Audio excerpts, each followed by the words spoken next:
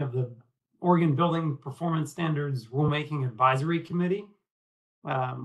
Thanks for logging in. We'll get started here in a minute or two after a few more folks join.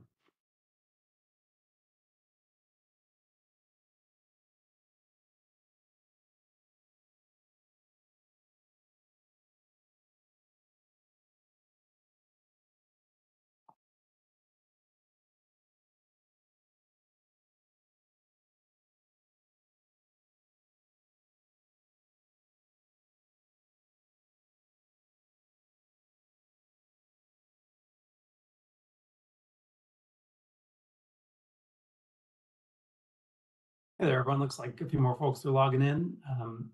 Thanks for joining. This is Blake Shalide. In a minute here, we'll get started with the Rulemaking Advisory Committee meeting for our Building Performance Standards program. And let's see. In the meantime, let's see. I think since it's officially summer now, as just like a fun kind of kickoff, why don't you go ahead and put in the chat, in addition to your name and who you represent, something you're looking forward to this summer. Whether it's a vacation or a trip or an activity, something like that. So I'll go ahead and start. I am looking forward to spending lots of time with my kids at the neighborhood pool. We have a pool just a couple blocks away from us, so we often spend evenings and weekends there. It's a nice little break.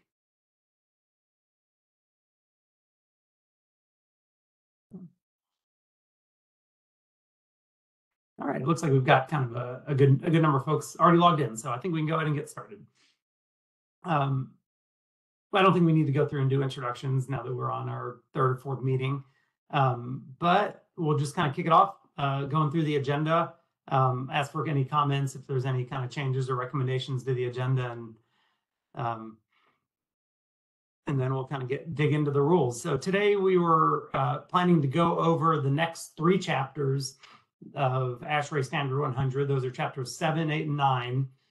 Chapter 7's talking about the energy use and greenhouse gas emissions analysis and target requirements. And just as a reminder, we're still going through that process of actually setting what the targets are, but we're going to go through the language in chapter 7 that just talks about like how you determine your target, especially for buildings that have multiple type of uses, and how you look at like a weighted average for those sort of buildings.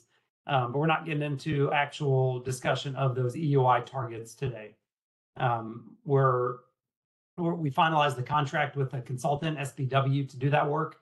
We've got a kickoff meeting with them here coming up shortly, and then we'll be scheduling a series of meetings with the RAC and public meetings to actually talk about that methodology and those targets and the average energy use soon, but not on the agenda today to talk about what those actual targets are themselves.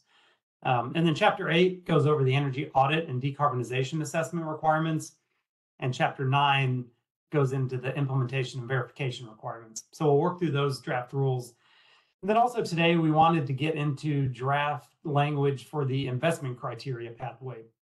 So the investment criteria pathway is the pathway for compliance for buildings that either don't have a target and they need to do an audit, identify measures, and then implement the measures that are cost effective as the bundle.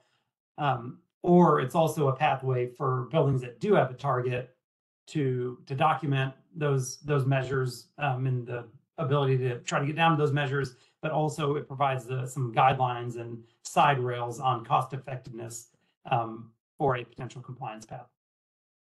And then hoping to have time toward the end to also talk about the energy data aggregation piece of our rulemaking that talks about like how utilities and building owners can aggregate data for buildings with multiple meters. So that's something that I think we need to kind of work through a little bit, hoping for some input from the RAC on that. And then also, if there's time too, we wanted to get into the concept of campus buildings and how those can potentially be considered and addressed, or should be considered and addressed within the scope of our rules. And a couple of those items might extend on to the next meeting, but hoping to get kind of a start there. So, and I'm loving seeing these activities here in the chat. That's great. Looks like a lot of folks have some exciting things coming up this summer. So, all right, with that, after having, I guess, are there any from the RAC members, any potential like changes or modifications to the agenda?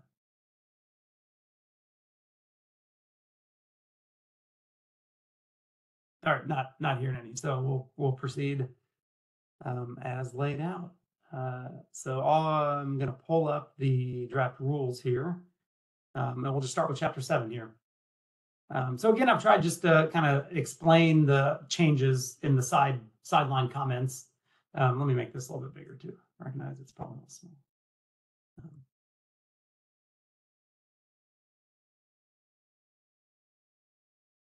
How is that? Is that okay? Hopefully the folks can kind of see that.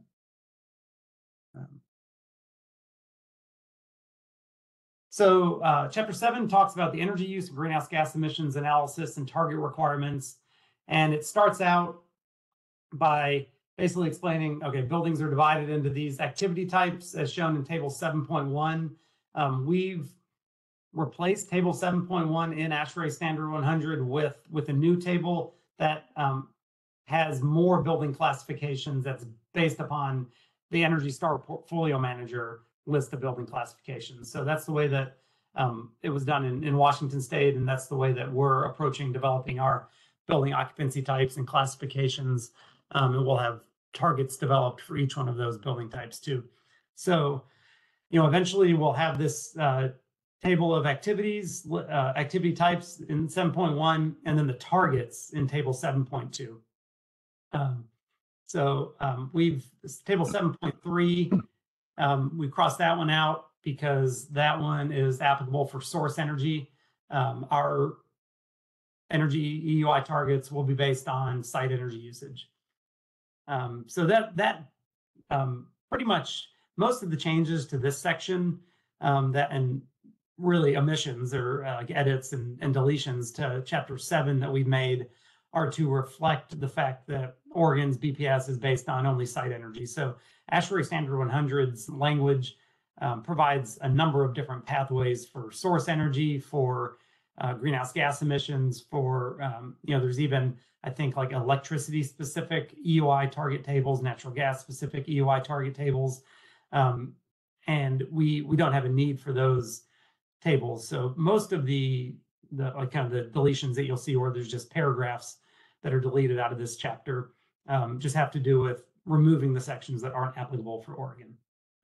There's also tables. So ASHRAE, it's an international standard. So they not only publish tables in units of we're familiar with BTUs and square feet, so like kBTUs per square foot per year for our EUI, but they also publish tables in in units of in SI units, in joules per meter, which I think if you presented joules and meters squared to a lot of folks, they'd wonder what you were talking about. So just not something that's not units that are common here. So we'll remove those tables as well. So just kind of going down the line, that's where these edits here just talk about removing the source energy targets. ASHRAE 100 has some language around how the targets were developed. We're developing our targets separately, unique Oregon-based targets, so that's not applicable for us either. So section 7121 has to do with source energy targets, custom source energy conversion factors, not applicable for Oregon. 7131, greenhouse gas intensity targets, again, not applicable for Oregon. Chapter 7.2 this is where it gets into determining the actual target based on the type of building that it is. So this chapter specifies that the energy manager or the qualified person shall determine the EUI target for either if it's a single type activity building according to section 7.2.2, or if it's a mixed use type building according to section 7.2.3. And then there is this allowance for covered buildings that are pursuing compliance at the connected building level shall determine EUI targets at the connected building level. So that's where there's multiple buildings that might be, and then there's a definition for connected building that are maybe all on the same meter, can look at that whole at the campus, at the connected buildings EUI, to determine the target if they're not sub-metered. Hey, Blake, can I ask Yeah. a quick question? I was Sure. wondering when I looked at that, and I think you might just answered it. Connecting buildings is just a small campus. Is that, and they get treated the same way? Is that fair to say? It is, yeah. So if you want, we can look at the definition of what is a connected building. So, connected buildings are a collection of buildings with a shared energy meter on a contiguous property. And then a contiguous property is adjoining property under sole ownership. So that's where you have a kind of a campus of buildings that's all owned by the same building owner, that might be on 1 meter, where you would be able to combine those buildings as connected buildings and look at the total square footage and the total EUI for the purposes of compliance. Each individual building would trigger compliance based on its square footage. So it's not the total square footage that triggers compliance of all the buildings, but if you do have one covered building that's over the 35,000 square foot threshold for eventual compliance, and it happens to be connected to other buildings, then instead of investing in a sub-meter to only be able to carve out the energy usage for that one covered building, you could also treat it as a campus, as a connected building. Is that clear? Yeah, I think that makes sense. And so I think throughout the rules, they get essentially the same treatment, connected buildings and campuses, or I think we're going to get to that, right? Right. Yeah, we'll talk. There's other, maybe some campus considerations that we'll get into later too. Yeah, if we have time toward the end of the agenda. Yeah. Blake, a question for you, whether it's a connected building with multiple use types or a multi-use building, or is there an adjustment, maybe we just haven't seen it yet, on based on like floor area to determine what the EUR target would be? There is, yeah, there is. So that's actually coming up. That's a good segue into the next section. So if you have just one building, one type of building, you determine the target just based on that, the single EUI target. And then there's this operating shifts normalization factor that's in there too. But for buildings with multiple types, those, so yeah, that's the next section, 7.2.3. That essentially weights the targets based on the square footage percentages of each individual occupancy type. So you take the percentage of gross floor area for that activity multiplied by the target for that type of building, and then generate that weighted average based on the square footage percentages for the overall building.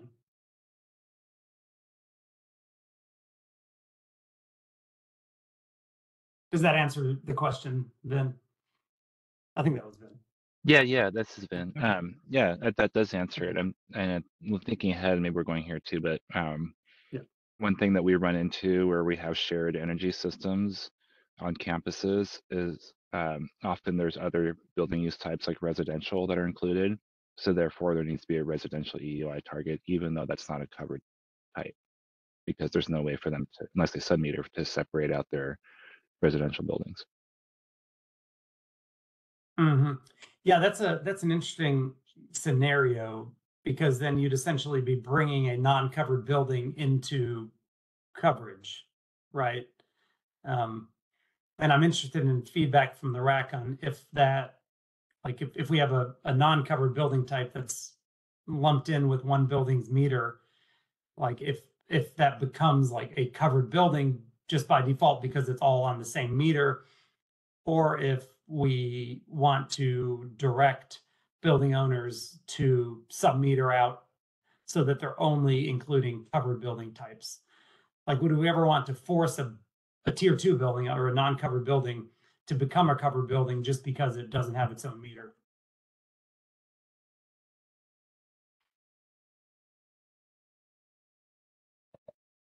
Maybe Yeah, I don't know if that question is kind of clear, but you know, like, yeah. quick Sorry. comment. Maybe what's helpful is it sounded like last meeting or the meeting before you you mentioned that like private sub-metering would be allowed. And so it seems to me that at that point, if you had a single meter and buildings that are not covered or otherwise a disadvantage in utilizing that single meter, probably sub-metering, private sub-metering would be the way to go and somewhat, you know, cost effective if it allows to exclude non-covered buildings from a connected building situation. Right. Yeah. So, and that sort of situation, I think would be allowed, where you've got a separate, you know, invest in a separate just private meter to be able to separate out Right. the covered building usage from the non-covered building usage.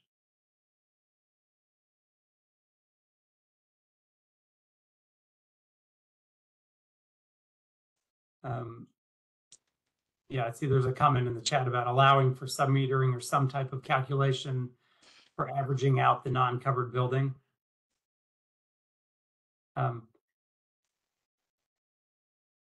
Yeah, maybe there's more there. I'm not sure. I'm totally grasping everything that's there. But is that? I think that's Michael Arndt. I'm happy to take a comment there if you want to expand upon that a little bit. Maybe let's see. I don't know if I can unmute.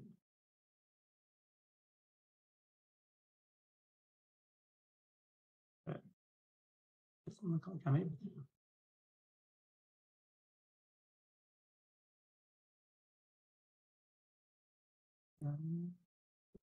Abby, maybe you could try to figure out if we can unmute Michael there, so he can expand on his comment while we kind of move on. Can I share a thought on that real quick before we move on to comment? Sure. Oh yeah. Yeah.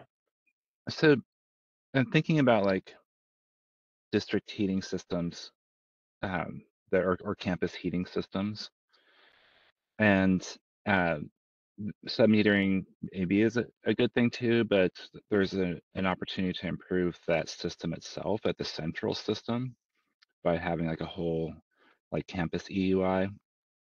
But I think almost all of those are going to be tier 2 buildings. I think you'll run into tier 1 buildings that are just on a common meter. Like the city has multiple scenarios that even involve other property owners too, where we have one meter serving multiple buildings. And I think it does the city's investment into energy management in that case, it's just the meter, right? It's not like the systems are connected. These are like scenarios where there are 3 wholly different HVAC systems. Mm-hmm. And an energy sub-meter, when a level of energy efficiency is investments made, is beneficial to have the sub-meter, because then you can see the improvement of the energy efficiency and be able to track its progress over time to see if you're commissioning in the future, for instance. So I think it's really a best practice as a building owner to have a sub-meter in those scenarios, which is I think the more common tier 1 scenario that you're going to run into. Yeah, I agree that sub-metering is a good practice to be able to tell like where the energy is being used and where you're making improvements. So is it like, I guess in these situations, like is it reasonable to like, and where you've got like 1 meter for a covered build, like for multiple that serves multiple either covered buildings and uncovered buildings, or multiple like covered buildings and exempt buildings? Like there's a note in the chat about industrial campuses where they've got, you know, maybe one building serving an office, but the other ones are serving exempt industrial use facilities. Is it reasonable to require a building owner to sub-meter out the covered buildings to be able to report?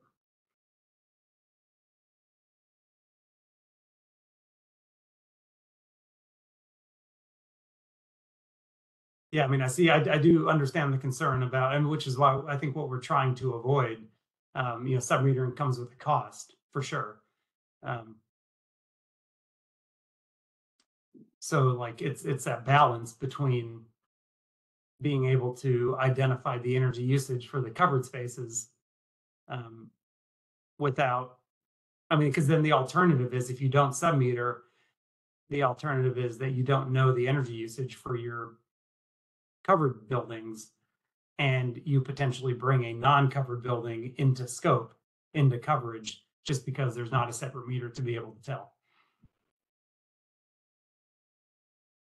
So, I mean, to me, I mean, it seems like the choice of a building owner would be, rather than bring square footage in that wouldn't otherwise be covered, would be to install a submeter. In most cases, seems like the more cost effective option. And then, kind of to Vince's point, with the submeter, you can tell where your improvements actually are.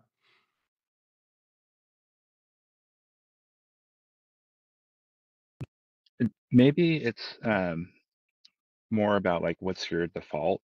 And so if the submeter is the default as a best practice that also allows for the EUI target to match that building rather than to be lost in multiple buildings Mhm.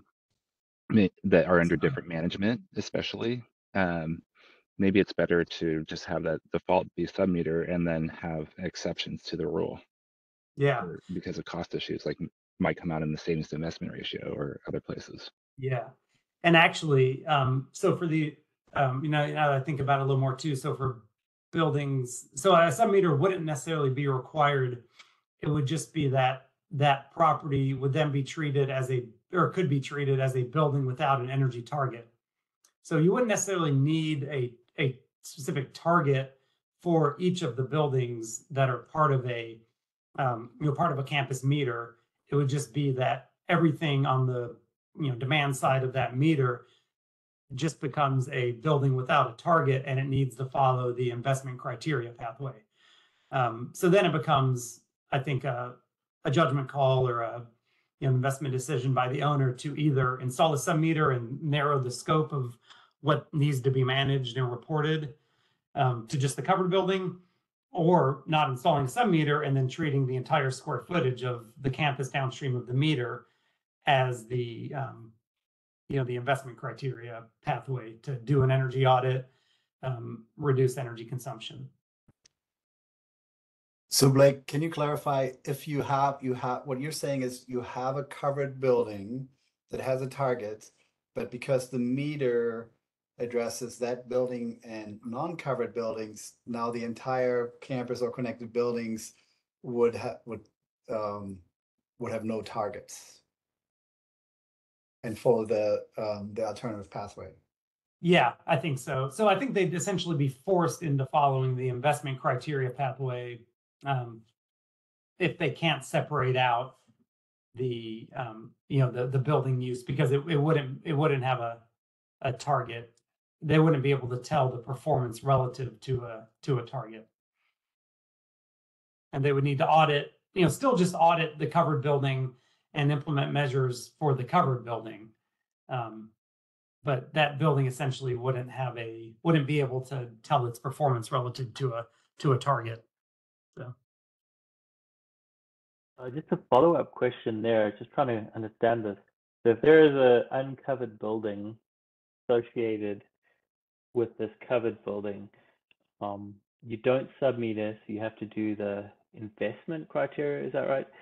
Which would be just a general energy audit, and then you'll get EEMs, and you have to implement those.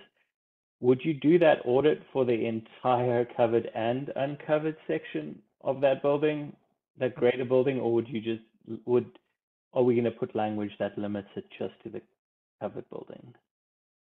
yeah, I think that's a good question, and kind of what I was kind of getting at. I don't know that we could require audits for the uncovered parts, for the uncovered spaces, right? Because they're not covered. I don't know that we could do that. Yeah, that kind of sounds right to me. Okay. Like, do you see hands up? It looks like there are hands up. Oh, let's see. Yeah. Yeah, hi, Blake, it's Kara. Just some extra flagging that BPS RAC member Clark is not actually able to unmute himself. I just put it in the chat too. Not sure if that's something that can be fixed. Yeah, let's see what, I don't know, let's see where. Don't see, yeah, Abby, I don't know if you're able to address that if you're on and hearing this. I don't actually see Clark's name on the, I know he called me before this and said he might be kind of going in and out of service, but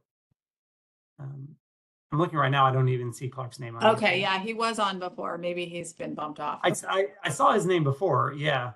So maybe he's off now. But if we see him come back on,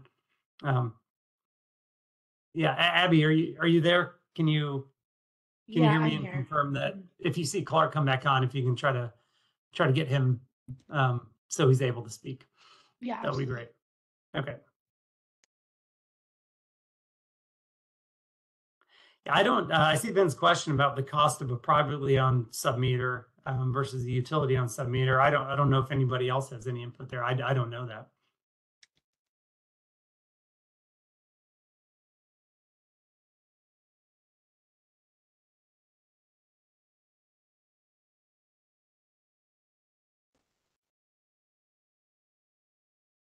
So so it kind of sounds.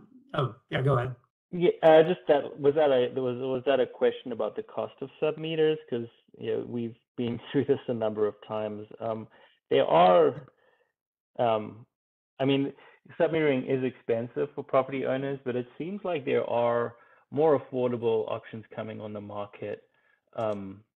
Wireless submeters that are a couple of maybe like $600 versus like $5,000, which is a huge improvement. Obviously, I feel like it is something that it would be really beneficial to like put a 1 or 2 pager together when the rubber hits the road on this, and help property owners like find the right affordable submeters. Because if you go down the old school path, it just can be very expensive, and also if you don't have wireless submetering, it becomes really difficult to deal with all of the old electrical architecture in a building. Right. Yeah. Comment on that. Thanks. Okay, so it sounds like we kind of landed on the general direction for where you might have a campus or connected buildings that are all in 1 meter. It's easy if they're all covered buildings. You generate your EUI target based on the weighted average of square footages. But if we do have situations where they're either uncovered buildings or buildings without targets, and the building owner would then have a choice to either submeter it to be able to carve out just the covered buildings, or if if that's an investment that isn't desired, then they could follow the investment criteria pathway, but that investment criteria pathway would remain only applicable to the covered buildings. It wouldn't extend to the non-covered buildings. So just to kind of sum up what I think I heard from the discussion there. And that, we'll make sure that the language kind of includes that in there.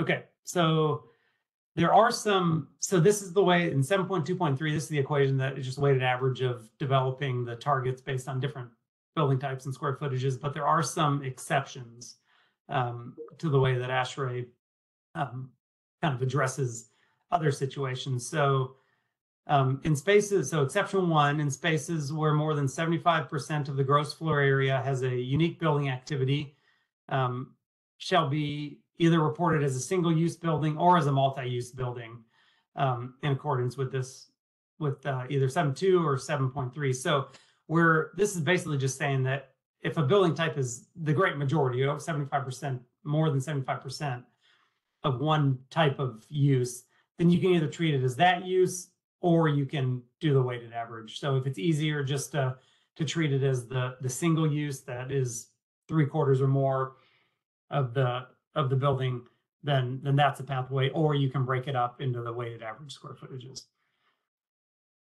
And then it also, basically exception 2 says that spaces less than 10% of the gross floor area with the unique building activity can combine their floor area with the building, within the building that is a similar building activity, kind of as determined by the energy manager or the qualified person.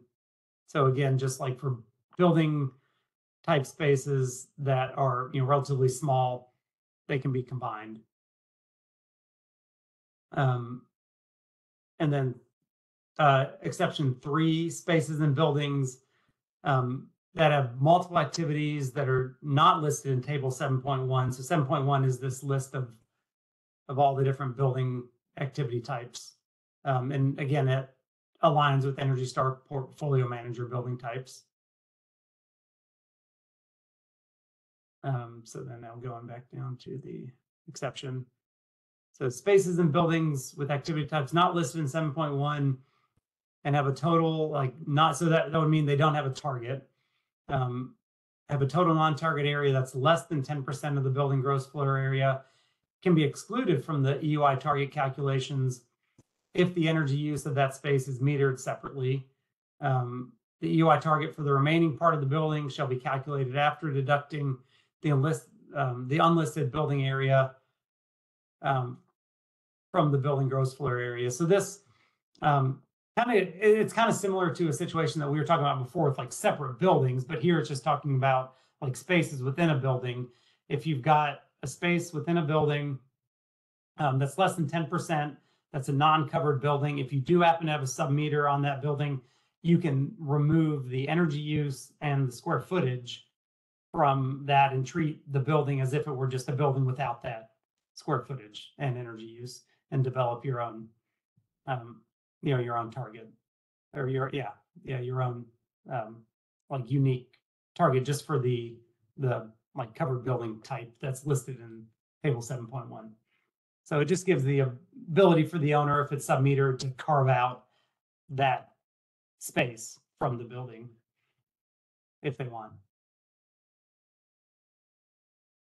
And then exception 4 is, so if it's like a similar type of space, activity type that's not listed in the table, if it's between 10 and 50% of the gross floor area, then it can either comply with this exception 3 that we just talked about. So if the sub-metering does exist, then it can carve it out and just like exclude it, treat the building as if it were just the smaller part of the building. Or it can go the sections 4.2, 4.3, 4.4.1, and 4.4.3. And what those sections are, those are the energy management plan. And then the like for the sections that define like building performance for buildings that don't have a target. So it would essentially be treating it as a building that doesn't have a target that needs to go the investment criteria pathway.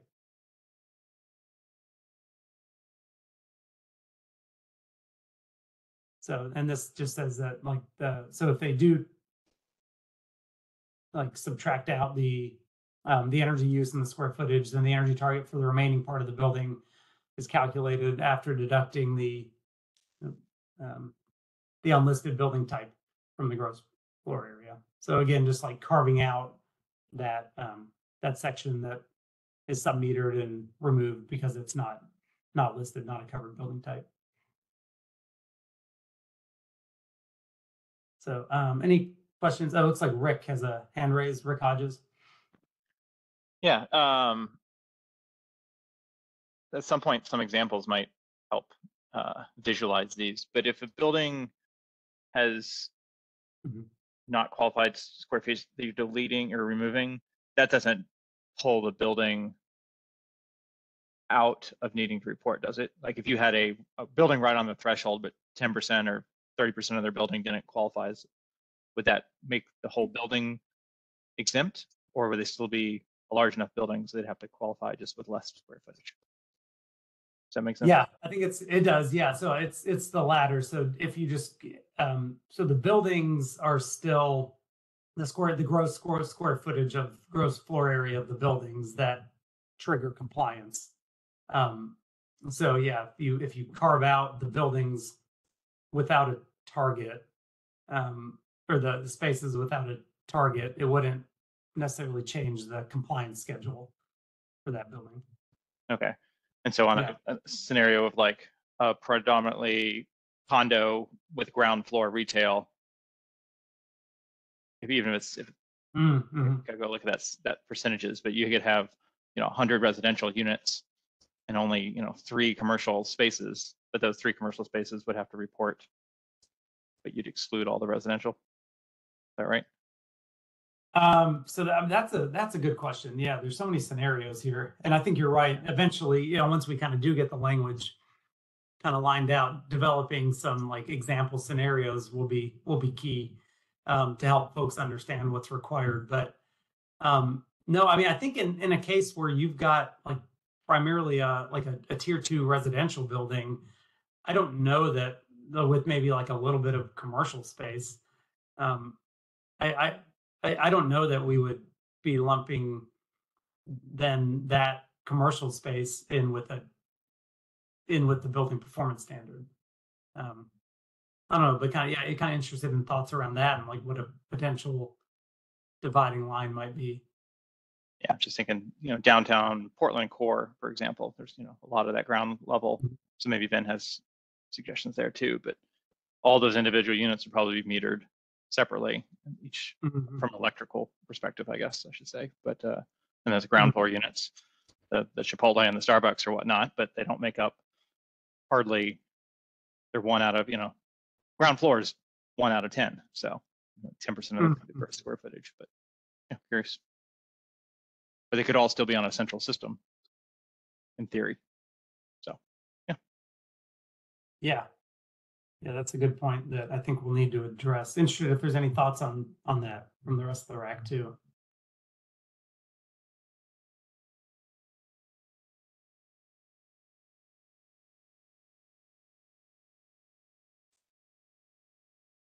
Well, it almost seems like that there needs to be a definition. If a building has covered and non-covered uses, what is the size of the non-covered and the covered use to trigger the building to be covered, right? That's essentially what we're saying. Right. Is it a square footage or percentage of the building or something, a mix, right? Because I don't know, the typical, I don't know, 401 is 25% or 20% commercial, or this 80% non-covered or tier 2 buildings. Well, in Portland, a good example is the Coin Tower, iconic building, and it has condominiums on top, office buildings below. And so we use that as kind of a one to sort through whether or not the commercial building energy benchmarking applies to it. And the other thing I'll add in is we also have exceptions for parking garages, because we don't cover parking garages unless they're enclosed and conditioned. So when you combine the residential with the parking garage, then it's not a covered building because we base it on the percentage of floor area. It's 50% being our threshold. It's like majority floor area, covered space, then it's covered. But in the state's definition, depending on how you define parking garage, because that can, certainly important. There's a lot of big parking garages that are parts of buildings. That can really, change the way you look at it. And there's other cases too of office buildings that have residential components to them too that are covered. So we probably have like out of 1,000 covered buildings, maybe 50 that include residential spaces because they're 50% or more commercial by floor area. Okay. And just for clarification, so parking garages for BPS purposes don't contribute toward the square footage of a building's like compliance for the purpose, like square footage for the purposes of like whether or not they're covered or not. So.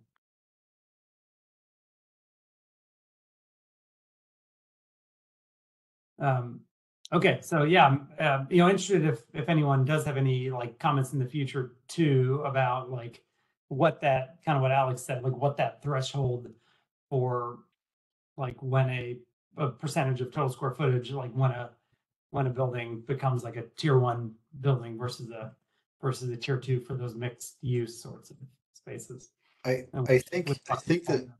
Yeah. I think the legislative language can help. It seems like it says they're talking about the gross floor area equal to the, threshold, Mhm. which means, I guess the way I interpret it, like, so if a building is 50,000 square feet and 35,000 square feet is covered, then whenever that size triggers, then that would trigger the requirement. So we basically, seems like legislation looks at this by size of use, not size of building.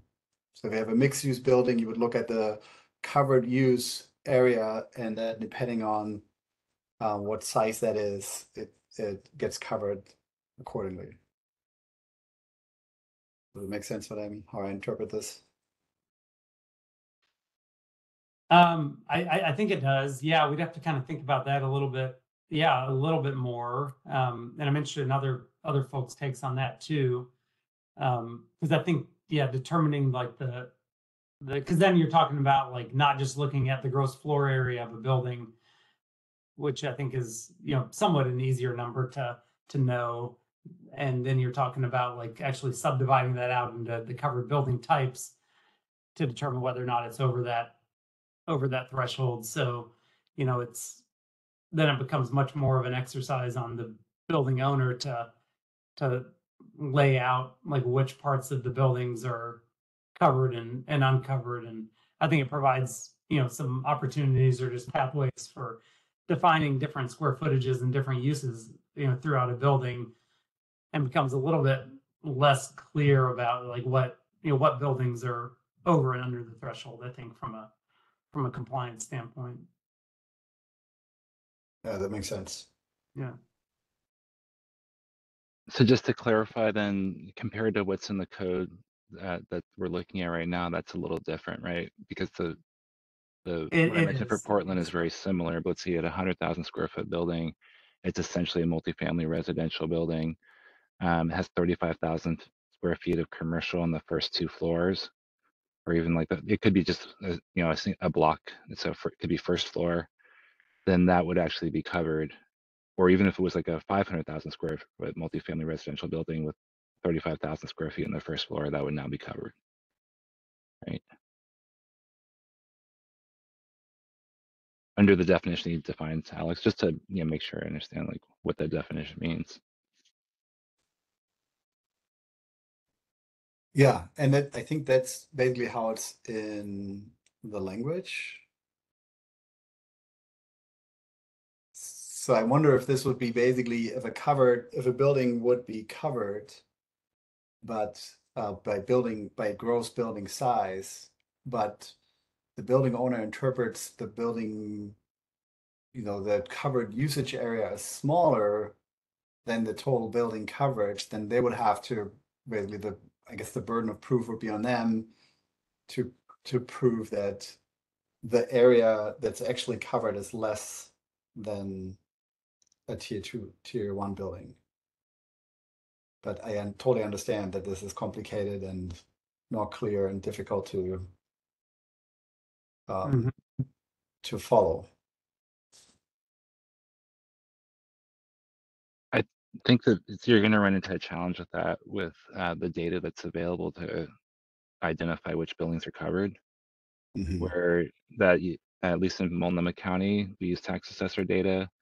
They had to identify a primary use type, like they'll say it's office building, but that scenario that's just described would be defined as like apartment or condominium, and it would be in the data, it would appear not to be a covered use type because the primary use type is a tier 2 type of building.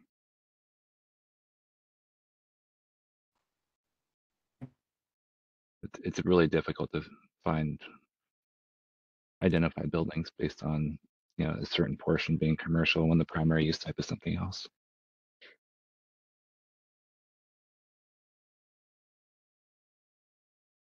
Yeah, I agree. I think with those comments, it would be really hard to identify covered versus non-covered just from the state's perspective, because we don't necessarily have a great view into just like in looking at an overall like profile of the building, what the split is between different uses. You can't just drive by a building and identify that easily, or identify it from a tax assessor list too. But okay, well, I think we've had a lot of good discussion on this. I think it's something that we probably need to think through a little bit more. Some of these like kind of end or edge like scenarios that might be more common actually than than we might think, to lay out like kind of a little bit more clearly what happens and how these like these mixed use buildings can be addressed. So I think we've defined a lot of the scenarios in here, but there's still some other scenarios that probably need a little bit more definition in there too. So definitely welcome any additional comments that you either have today or later on after the meeting. Happy to take those too. And I didn't note it before, but I put a link to a comment portal up in the header of the draft language. So there's a link there, and I can send it out to the RAC after this meeting too. If you do have any comments, then feel free to use that portal to submit those.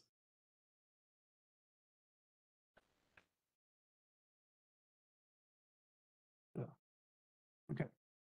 So kind of moving down the draft language, there is a provision in 90.1 that allows for these partially vacant buildings if the total floor area of non-heated, non-cooled, and non-illuminated vacant part of a building is less than 30% of the gross floor area, then it shall be excluded from the gross floor area, and the EUI target shall be determined based on the remainder of the building as described in section 7.2.3. So what this would essentially allow for is you can, or that if you've got non-heated, non-cooled, non-illuminated parts of a building that's essentially not using any energy, then you have to subtract out that gross floor area from your EUI calculation. So the non-heated, non-cooled, non-illuminated language, to me at least, looks a little bit vague. I don't know exactly what non-heated, non-cooled, and non-illuminated means. If that's like all the time, 100% of the time, like is it non-heated for climate, like the occupancy, or is it just non-heated for freeze protection, sort of a thing? And if we need, is this criteria sufficient? Is there anything else that's needed to clarify this? Essentially in this situation, it would be reducing a building's square footage. So if you reduce a building's square footage, the denominator of that, the EUI calculation, it causes the EUI to go up. So you're kind of just determining the EUI and the EUI target based on like only the occupied part of the building. So I don't know if there's any additional language or criteria that's needed there. Interested if there's any feedback from the RAC on that one.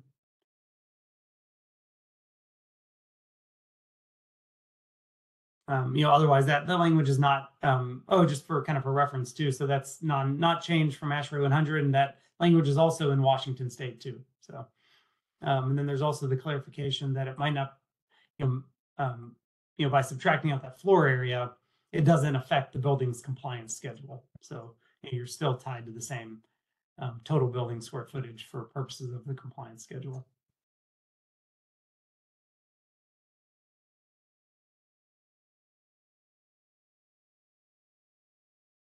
Yeah, I don't know that I really hear any comments there, but if you do have any comments, feel free to, on that one, feel free to submit them. I have a quick one. Oh yeah. I think one thing that's, I guess, interesting, and I have to admit I'm not super firm in the world, but vacant versus unoccupied. But my understanding is, let's say if there is unoccupied office space, for example, how it might be common right now, it's still, and I think that's what you're alluding to, conditioned at least to a certain degree, right? It's just to protect the asset. So it might not be to common room temperatures, but frost protection or something else. So I'm curious what spaces this would be that are non-heated, non-cooled, and non-illuminated. So then there's no light, no heating, no cooling.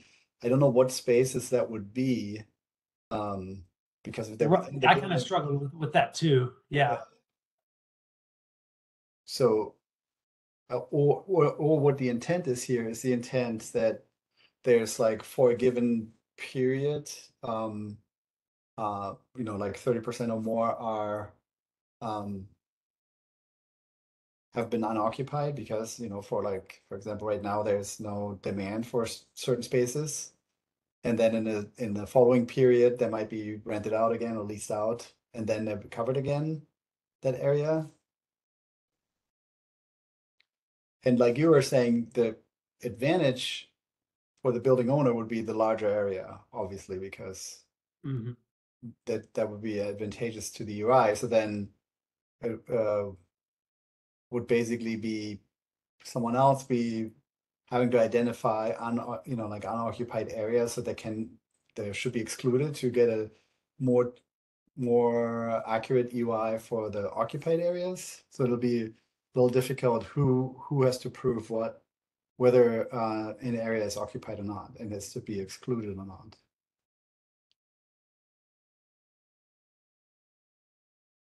Right.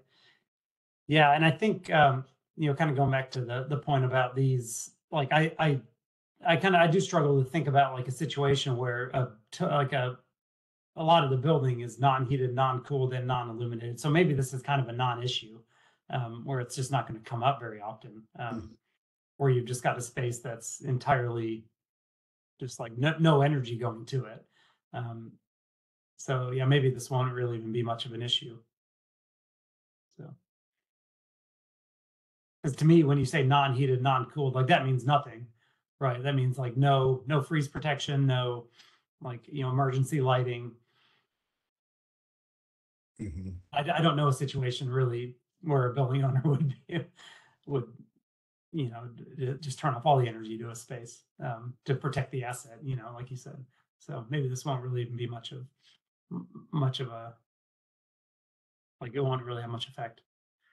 Yeah, I would just reiterate that there's a lot of non-occupied space in downtown Portland, for example, and I don't know any building owners that are treating that space in a non-heated, non-cooled, and non-illuminated way. Yeah. Okay, good. Yeah, thanks. So given that, I don't know that we really need to change much here. I don't know where this section would ever apply, but if for some reason it did, then that square footage would need to be removed. So we do have run into Portland where folks have basement spaces and they always ask if they need to include that. And we use the word conditioned. So meaning heated and or cooled. And then there are times where there are whole floors where they just, because of the age of the building, they are no longer occupying it. And so they don't heat and condition it because of that, but they'll still have some lights. And same thing with the basement, there'll still be lights down there. So I think the non-illuminated would get really confusing. So I just recommended in the chat you might want to consider unconditioned, heated or cooled. And then you don't get any of those basement spaces, because that question will come up repeatedly, because there's a lot of partially conditioned spaces in basements, or these kind of weird scenarios where it's not really occupiable anymore. Like we'll have whole floors that aren't occupied, and they'll be like, we don't want to fix it, so we're not conditioning it. And we're like, yeah, just take it out. You're not doing anything with it. But there will be lights, they just won't use them typically, unless they have to go in there. Or there might be storage. Okay. Unconditioned storage spaces that don't seem like that they should be part of the UI calculation. Yeah, thanks. I'm gonna bring up somehow I lost my chat.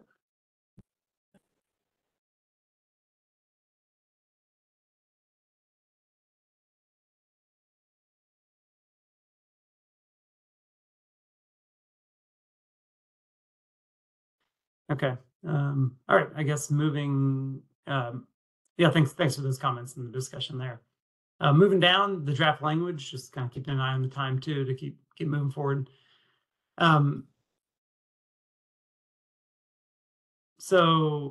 we've removed the language in 7.3, which has to do with determining the greenhouse gas target. And then if you notice, like there's a bunch of pages, if you scroll through here, there's a bunch of pages with tables of targets that have been removed. So some are the site EUI targets that have been removed because we'll have our own. And then others are the source EUI targets and different units of targets, like in megajoules per meter squared. So we've removed all of those as well. So I'll just scroll quickly through all these tables that have been removed. If you do have any questions on any of them, feel free to ask. But removed all the source energy targets. There's even targets for the greenhouse gas intensity targets for each building type, each climate zone. And then it even gets into, I think, electricity based. There we go.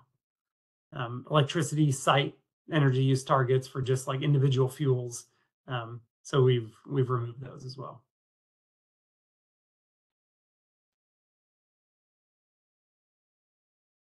As soon as my word catches up here, I'll keep scrolling. Might need just to go that way. There we go.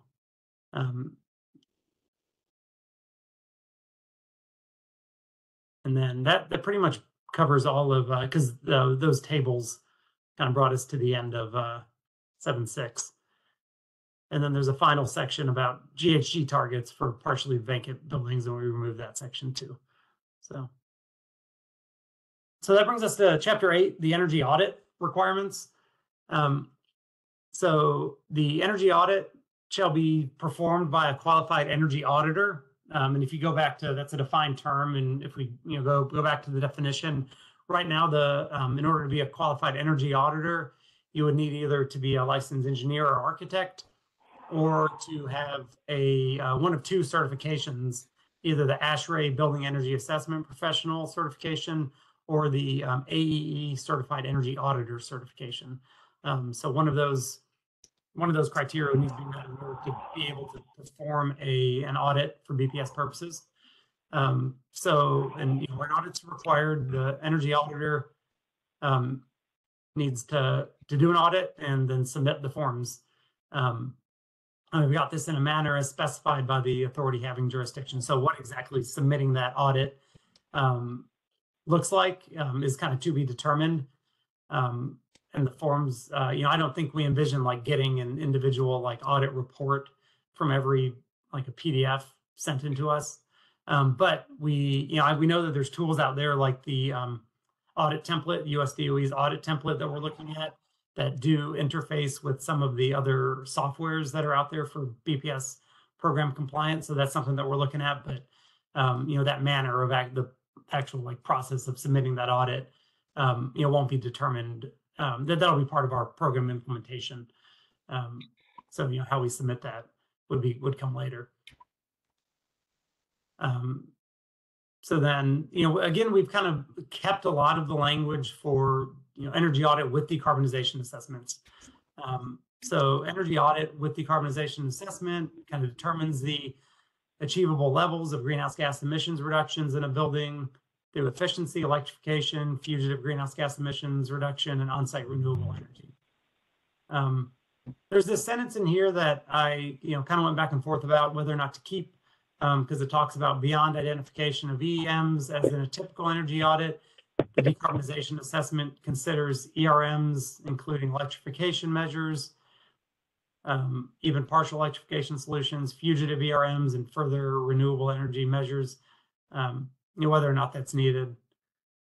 Curious if there's any feedback there too, or any input. Particularly around, because it talks about this electrification measures where electrification isn't necessarily our BPS is based on site EUI and not fuel type. So I was going to pipe in and just say that we had mentioned a couple of times about demand response or resiliency, grid flexibility. There's some aspects there that getting rid of the ERMs, I feel maybe precludes that from being in an audit. And so that could be one area where we bring that back in. Oh. So I see. Yeah. Okay, so maybe just like listing demand response, grid interaction in that, and maybe in this first sentence, like in the list of things that are included, like that could be included within an audit. You know, don't right. not necessarily, but just to provide a little bit of guidance. Okay.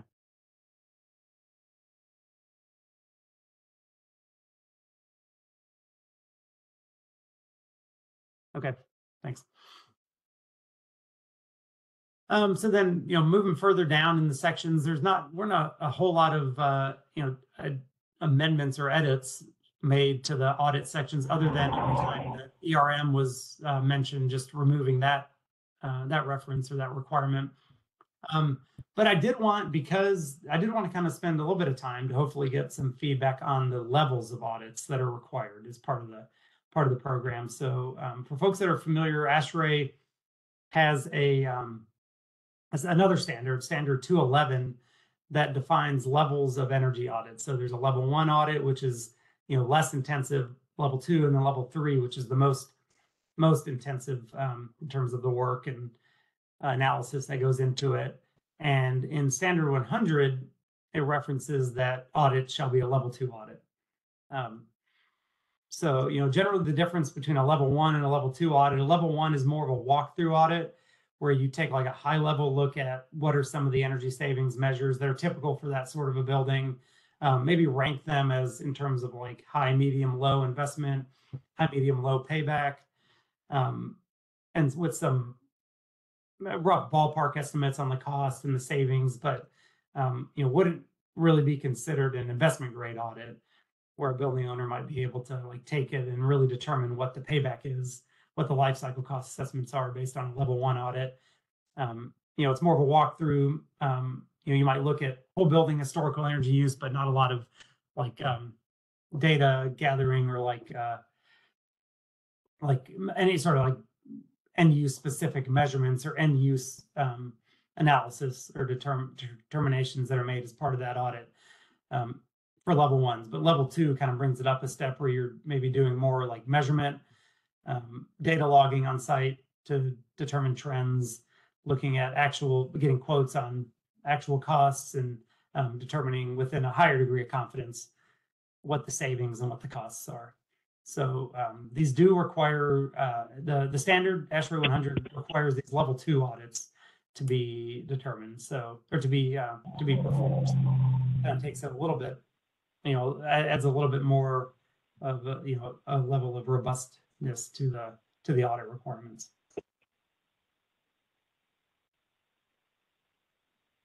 So maybe I'll pause there to see if there's any comments on the appropriateness of that level remaining.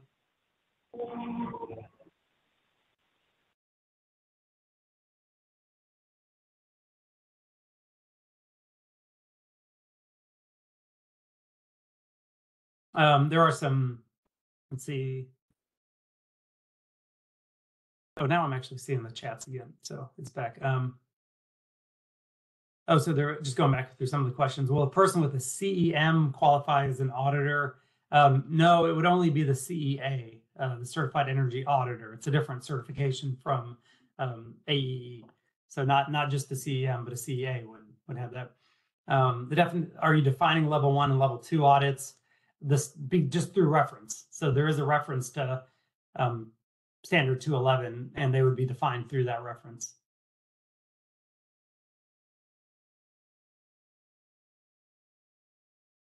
And then will level 1 audits need to be reported? So and there will be yes, all audits that are performed for BPS compliance will need to be reported, whether or not it's a level 1 or a level 2 audit. However we land with that language, it would need to be reported.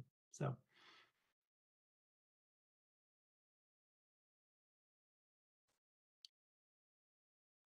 What's the projected ratio of audits versus auditors? Yeah, so this is a separate issue, but I'll address it kind of quickly too.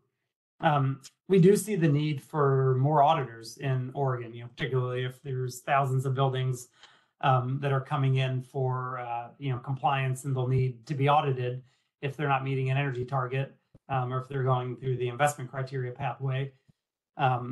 So we are attempting to, there's some federal funds that are available to help incentivize and get more qualified energy auditors in the workplace.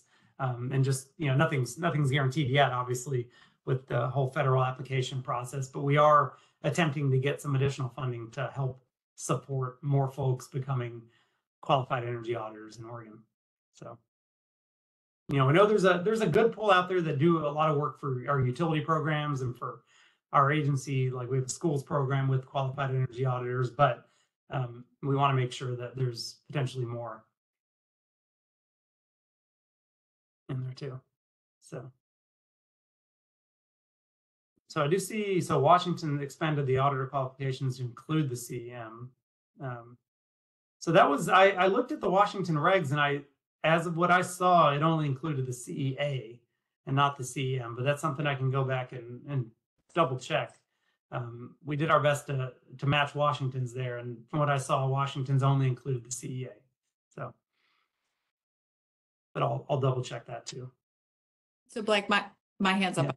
Is it okay to just interrupt you? Oh yeah, sorry, I'm only viewing. That's okay. Yeah, go ahead. Yeah. So Kara here from GEI. Wondered, and maybe this is something you're planning to do since you just mentioned Washington, but wondered if Washington's yet in a place where they can give some recommendations about level 1 versus level 2. Yeah, it might be that we start with level 1 and then maybe move into level 2 if a building appears to need it. I'm talking fly here, but yeah, just thinking about trying to make this process as easy as possible. Yeah, thanks. Good comment. That's something we can look at.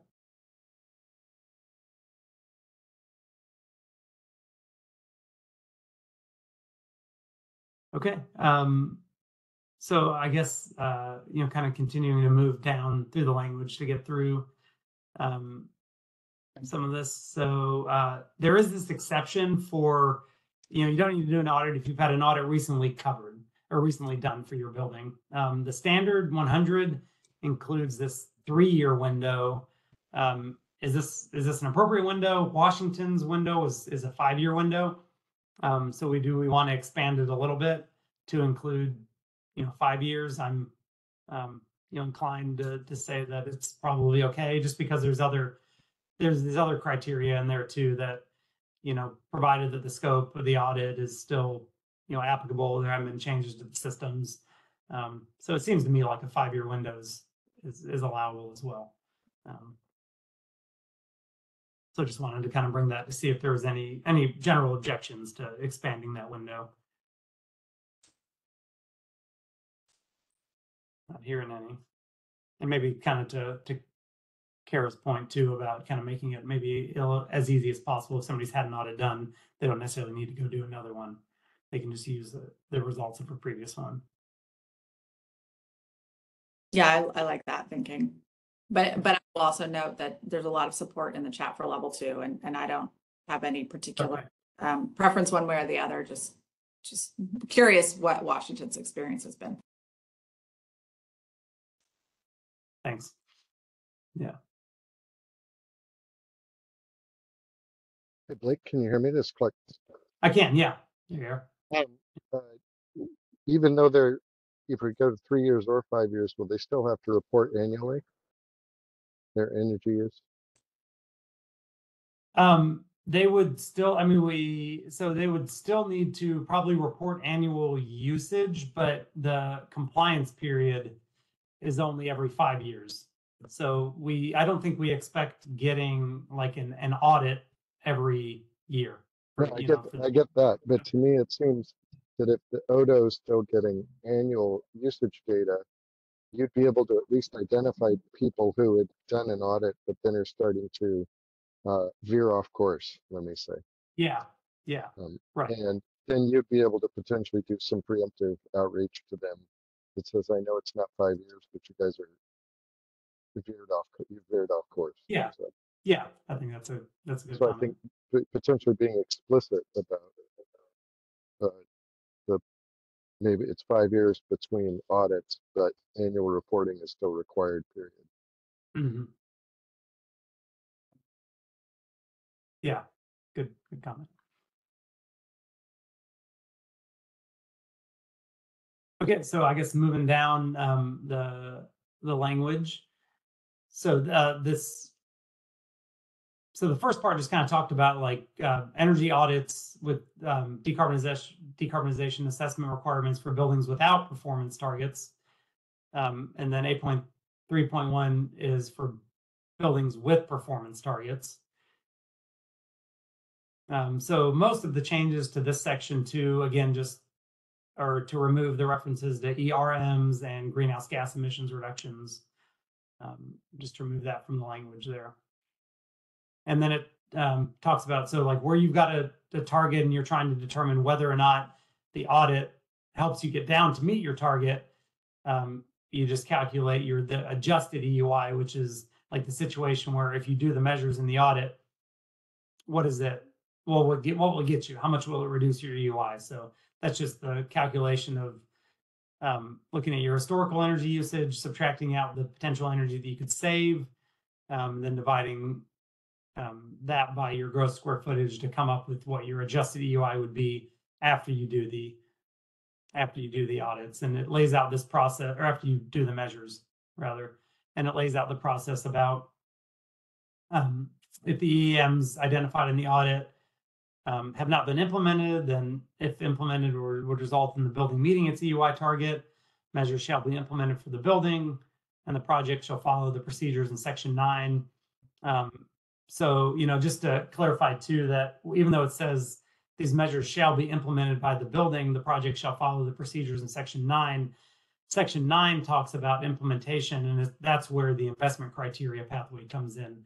So in case there's any like concern that this language is saying like you got to do all the measures that come up in an audit, there's still the criteria in section 9 that reference the investment criteria pathway as allowable. So a building owner will not be required to do every single measure in an audit if it doesn't align with the cost effectiveness pathway of the investment criteria.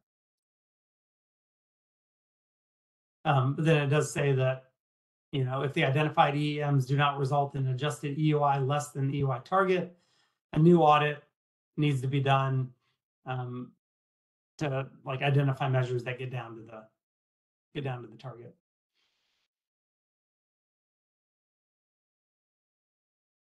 And then 8.4 is the energy audit with decarbonization assessment, just some general language. And this is where the reference back to ASHRAE 211 comes in, where it just references, so what does the level 1 audit mean? What does level 2 audit mean? And it references back to the other standard ASHRAE 211 that defines what those levels of audits are.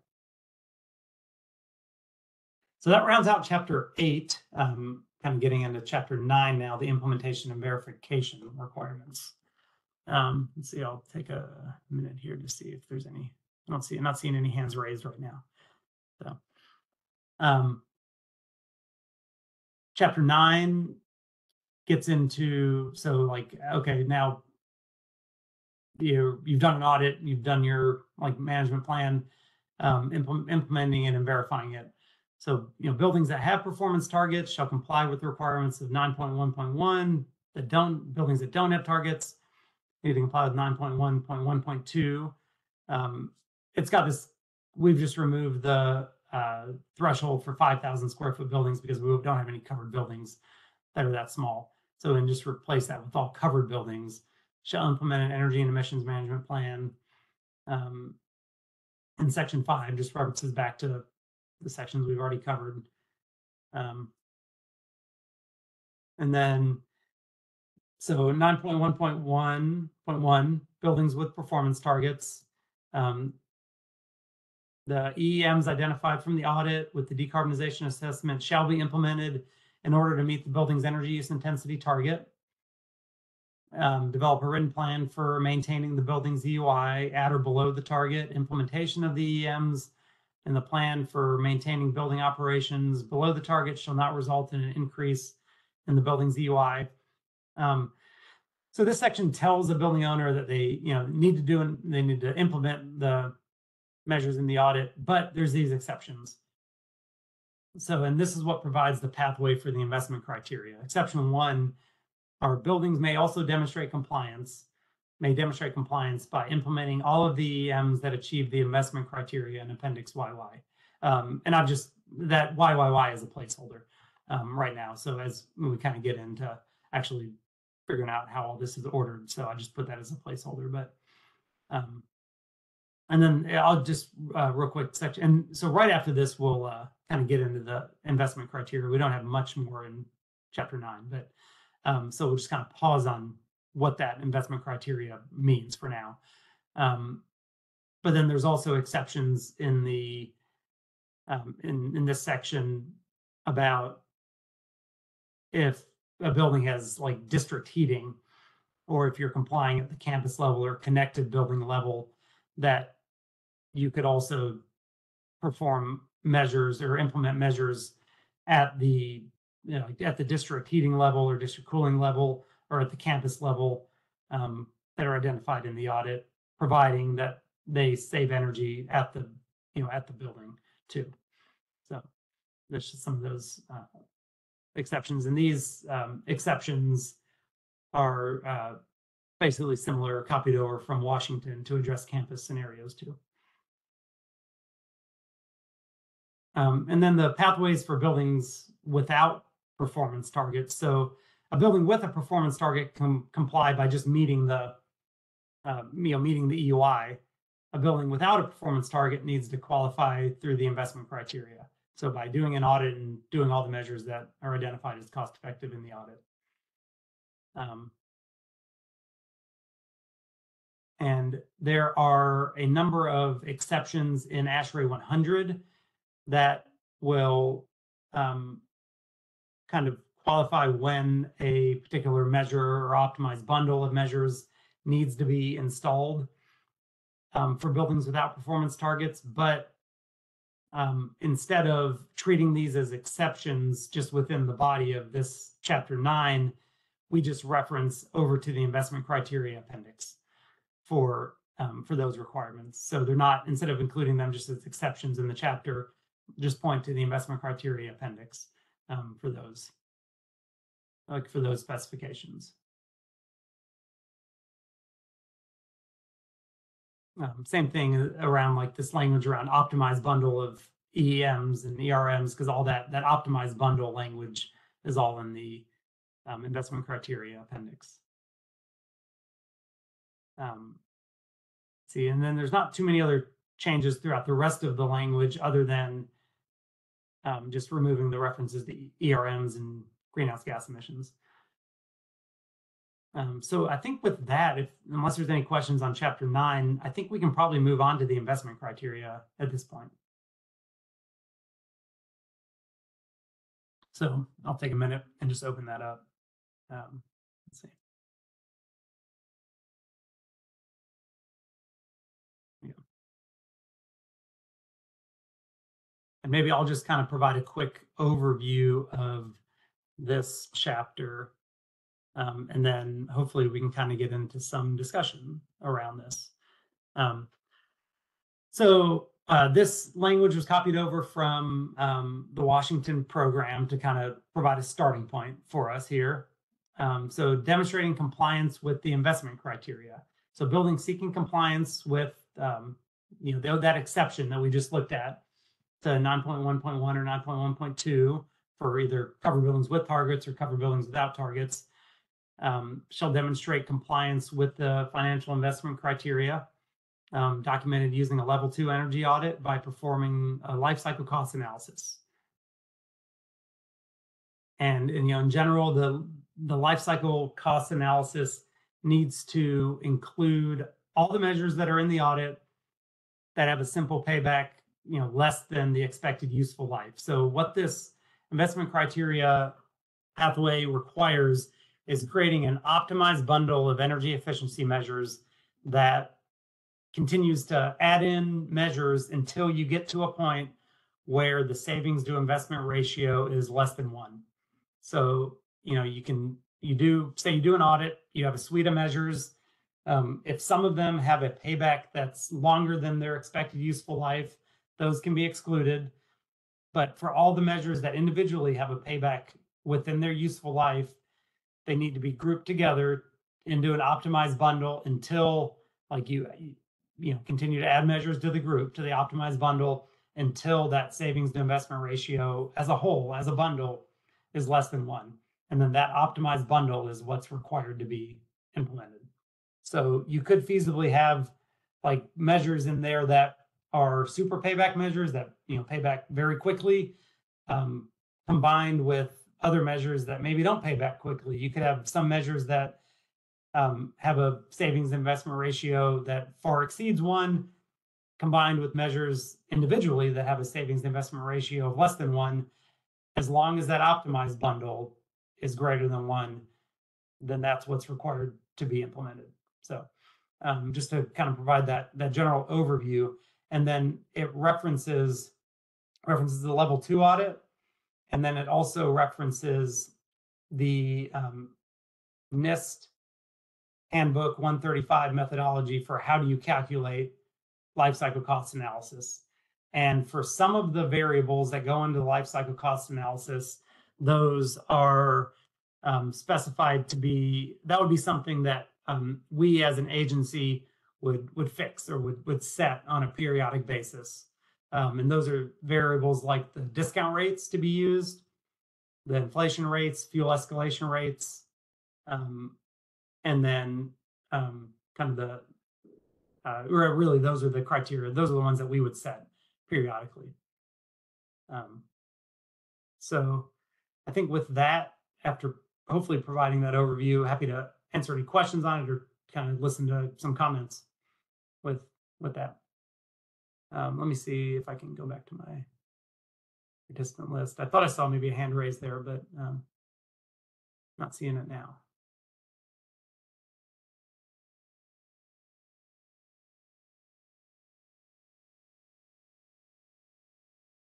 Like Yeah, Clark. that was me. Yeah.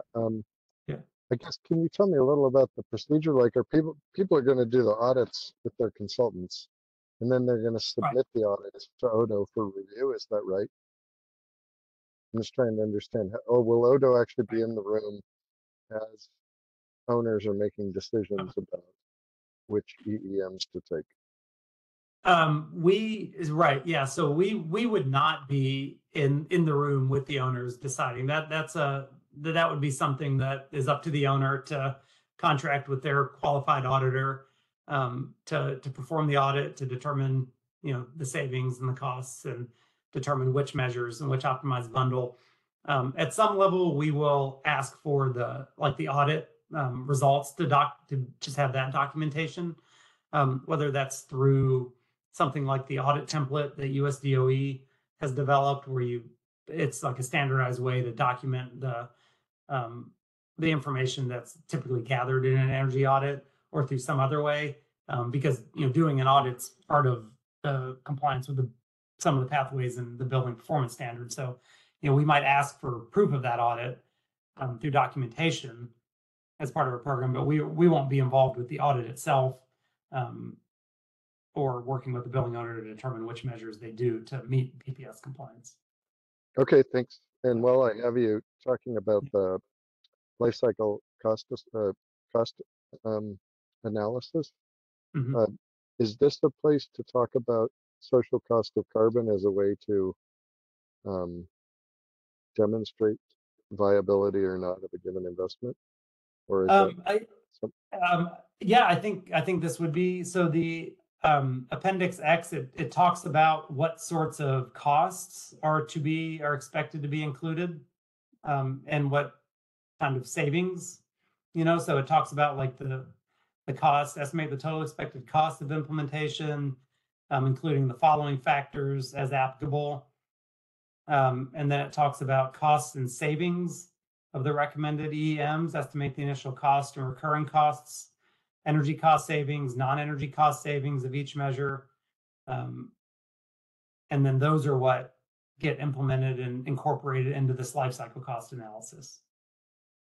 So, and it, you know, talks about some of the other pieces that are in there too.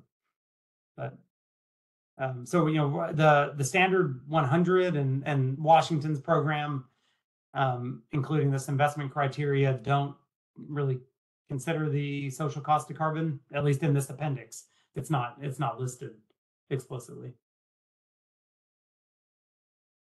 And has Odo I guess I'm just trying to understand where you're at on it, because what's interesting about the social cost of carbon is it's going to, on one hand, impose a cost to society as measured by the social cost of carbon, which would be effectively a negative on the ledger. But if someone's willing to go above and beyond in their work and reduce their carbon, emissions, then they should get a positive result on the ledger.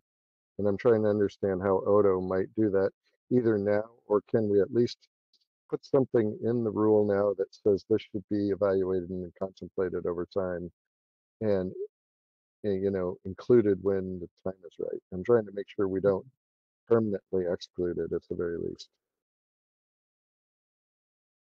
Well, I think I agree. I think it could be included now because it's a savings, right? So as part of the energy savings, it goes on the saving side of things. So if a measure, investment ratio is below 1, including social cost of carbon might bring it above 1 again, and so implementable, right? I think it's a savings on Great. top of the energy savings. Yeah, we're going to have to make sure that the accounting looks, it's going to require fairly careful accounting to make sure everyone reviewing that audit agrees with that math. So I want to kind of imagine how we might do that. You have more thoughts on that, Alex? You're a little, was difficult to understand. Can you repeat your question? Can you expand a little bit more about how that accounting might be done? And I'm imagining, again, it could get more refined over time, but how might we start doing it and how might we improve it over time? Yeah, I think the formula it's in like New York did something like that. I think there's a formula out there that so if you like similar to the energy savings over the life of a measure, you have the avoided carbon that then is a cost associated for the life of the measure that then would be included in the savings calculation. So that's on the saving side. So if you then compare that to the investment side, you get a different ratio, right? A different ratio, more likely to be above 1 if you factor in the avoided carbon emissions through the social cost of carbon. I think that could be. That could be included immediately. We just have to agree on that. The formula, just like similar to life cycle cost analysis, we would include the social cost of carbon there. And I think the tool that that Washington is using has the provision even to include social cost of carbon. So I think things would be fairly easy to implement right away. So, and like and I'll be done, but my sense is this is in keeping with the part of the statute that says we want to continue to reduce emissions through this work, even though we're not doing carbon emissions accounting as part of this BPS. It seems that because the statute specifically talks about still wanting to reduce Oregon's carbon emissions, this is one way for us to do that. And I'm curious about your thought, Odo's thought, and any other of the RAC members' thoughts on that. Yeah, I'm interested to hear if there's any other RAC member comments.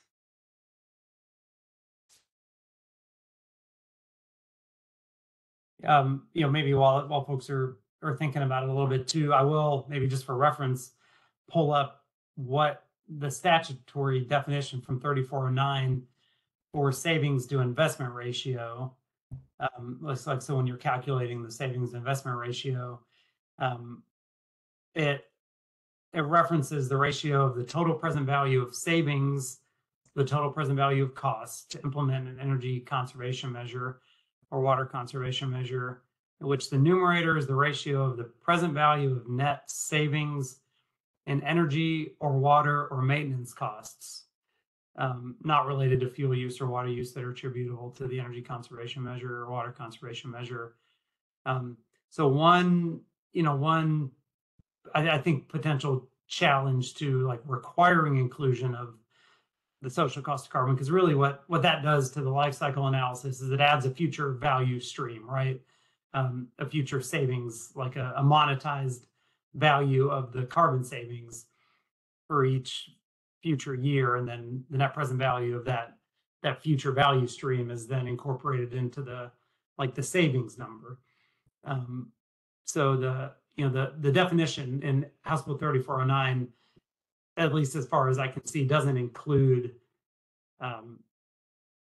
related cost of carbon savings. It's got savings in energy and water or maintenance costs in there too. So I wonder if I heard your comment before, Clark, about like including it maybe like in there as something that we look at, or maybe as an option. So I'm kind of curious to RAC members' thoughts on that approach, requiring it versus an optional look, because I think you're right. It might be useful for some building owners who want to include it within their life cycle analysis and within their value stream to document that and show for their internal organizational purposes and maybe other purposes. But one thing I wonder about is the ability to include it, just given the definition in the statute, without the clear direction to include it. Can I ask a follow-up on that? Because Yeah. it was my Yeah. understanding, and you'll have to pull I don't have the language in front of me, but it was my understanding that there is a specific mention of a desire for this law to help Oregon continue to reduce its carbon emissions. And whatever that language is, to me, that seems to be the hook that would allow this provision to be included. And I think it's a good thing for the RAC. We should test that idea, right?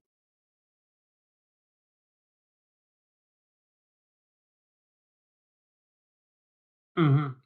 Yeah, there is that kind of overarching kind of guiding principle. And this is frankly, it's a way to do it that is being, is already tested in multiple other jurisdictions, and it's including, it seems like it's in the spirit of the law. Mhm. And I wanted to check that.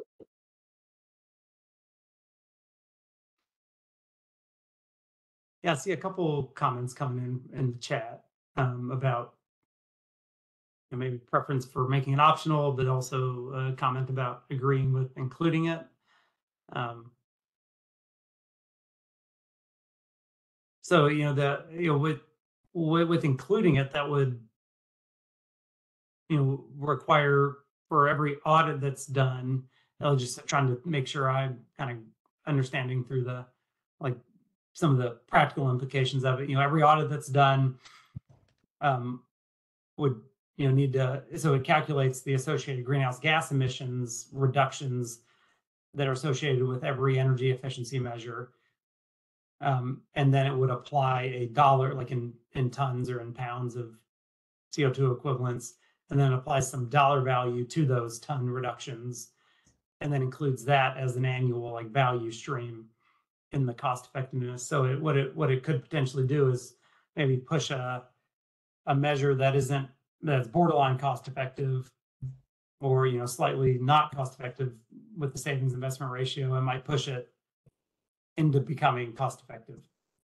Exactly. And I guess my thinking is I'm not imagining requiring it. I'm imagining it being one of the options for an owner and their consultant to work with their audit person to work with, to make sure that if they wanted to do this, they could, but if they wanted to take other EEMs that don't change their emissions profile, they wouldn't have to take it. But it becomes a tool in the tool belt of people working. Mm-hmm.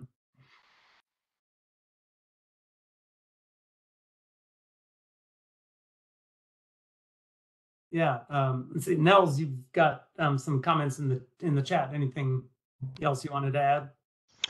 Yeah, no, thank you. I think it's an interesting idea, but it just feels like it would be prudent to tread carefully and make sure that we're doing everything and making sure that we comport with the bill itself and don't stray outside of the bill. So any advice we can get from the Department of Justice, I think would be really helpful in making sure that we stay in color within those lines and don't go outside of them. Mhm.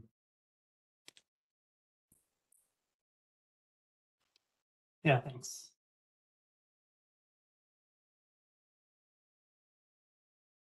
Okay, let's see.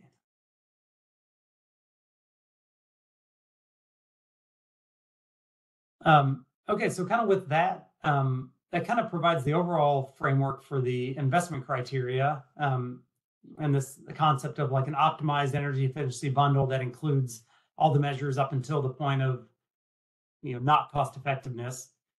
And I kind of highlighted some of the areas that I was, kind of thinking might be of particular interest to the RAC. So, we've got this requirement for the level 2 audit that we talked a little bit about before, using the simple payback as a screening criteria. So if that simple payback is greater than useful life, any measures can be excluded from consideration. Identifying this optimized bundle to provide maximum energy savings without resulting in the savings to investment ratio of less than 1.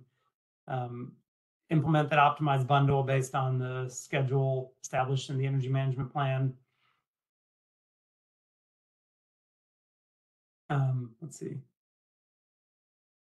Oh, so then there's also this concept of that the life cycle cost assessment and the management plan may include phased implementation, such that the building owner isn't required to replace a system or equipment before the end of its useful life. So if a building owner does an audit, identifies some measures that can be done, but some of the measures apply to equipment that still is within its useful life, there's not the requirement to immediately do that audit today. That the building owner can delay that until it reaches the end of its useful life. And the thought there is that it makes the measure more cost effective by waiting until the end of the useful life, because it then gets compared to like equipment replacement at the time, and then it's really just the incremental cost for the energy efficiency portion of the measure, and not necessarily the cost of replacing the entire unit itself before it's needed. So there's that pathway still for allowing deferral of the measures until it's the right time, as long as it's like part of the implementation plan. So one just I guess kind of be transparent about one of the concerns I think that we've heard from folks in the industry and from Washington is that the investment criteria could be a potential loophole, or potential pathway for a building owner to document that they've done an audit and there aren't any cost-effective measures, and even if their EOI isn't meeting the target, that it's a way to still comply with the program by showing that there aren't any cost-effective measures. And I think there, frankly, could be a challenge with identifying, whether or not an audit is, accurately reflecting the investment opportunities, energy efficiency investment opportunities at a building. There's always the potential for inflating cost and deflating savings if there's, not a desire to implement any projects, but that doesn't really do the building owner a service, because they're potentially miss out on an opportunity for investment, for cost-effective investment, and then it also doesn't really help us get to our EUI target goals either, and overall building energy and greenhouse gas reduction goals. So we've heard this is a concern in Washington and some of the other states. I think they're still kind of getting a feel for how much of a concern it would be, but definitely interested in if there's any thoughts or ideas, concepts from the RAC on how something like that, how can we include some sort of protective guide rails to get and encourage as much cost-effective investment and not require a building owner to do a bunch of measures that truly aren't cost-effective, but still, get as much out of the buildings as we can. Clark? Yeah, so this is actually my earlier question about procedure and whether Odo would be in the room was an Mhm. awkward way of trying to get to this question Okay. because Yeah. it seems like there are ways for owners to game this, owners and or auditors. And I can imagine, in a cynical world, an auditor could simply be told, find a way to make this too expensive. That's a worst case scenario on one end of a spectrum. But if that's a possibility, don't we want to come up with a way where, understanding that Odo won't be in the room, couldn't you have a policy of random audits of the work, of a certain percentage of the work, so that 3% or 4% of all of the audits submitted are going to get a rigorous audit themselves? And if Mhm. it's not deemed right, there's actually a penalty for having submitted, overinflated pricing or something that's not you know, matching market. Is there some way to create a checks and balances system? Yeah, we've talked internally about the potential for like auditing the audits too, and what that process might look like. I think ideally we'd love to have the resources to be able to do more review on all aspects of the program. Just one concern that we have is that it could be fairly resource intensive to track down, to review somebody else's energy model, to track down what we think are accurate cost for complex measures. I think ideally we do plan to have some level of periodic oversight. A lot of this I think goes back to what it means to be a qualified auditor in some cases. By at least requiring some level of certification, particularly if it's an engineering license or an architectural license where, there's some professional liability potentially on the line with performing the audits. We hope that would be enough to protect against, I think, the situations like you just described, kind of on the worst end of the spectrum. But I think ideally we would like to be able to do some sort of an audit on the audits periodically, some percentage. I don't know what the right number is, and we would plan to, but some of that would be dependent and contingent upon available resources. Right, but I think one way you could do it actually you could mimic what USGBC does with LEED, which is they have the same people who are certified to make a LEED submission or also can be certified to review a LEED submission. And it could be a contracted business so that the budget wouldn't necessarily require additional headcount within Odo, which I realize may or may not fit within the legislation. But you may be able to get budget dollars to hire a certain number of auditors to effectively audit a certain number of audits each year. Mm-hmm. And that could just get built into the rules. Yeah. I like the idea a lot. I'm kind of wondering about how to build that into the rules, or if that's just something that gets built into program implementation, or just maybe some line like on the qualified auditor definition that, or maybe in the auditing chapter that like Odo may audit the audits periodically to help determine accuracy. Right. I'm just trying to find alternate ways for you Yeah. to fund that effort if you have to build it into implementation. Sure. As Yeah. opposed to it not turning into a new headcount. Right. Yeah. I don't know that I would want to, because we don't know what our future budgets could potentially look like. I don't want to, give ourselves the requirement to do something without knowing that we can get the money to do it. But I like the idea of building like the May parts into it. And I think that would help. Maybe it would kind of help the industry to almost kind of enforce itself in a lot of ways.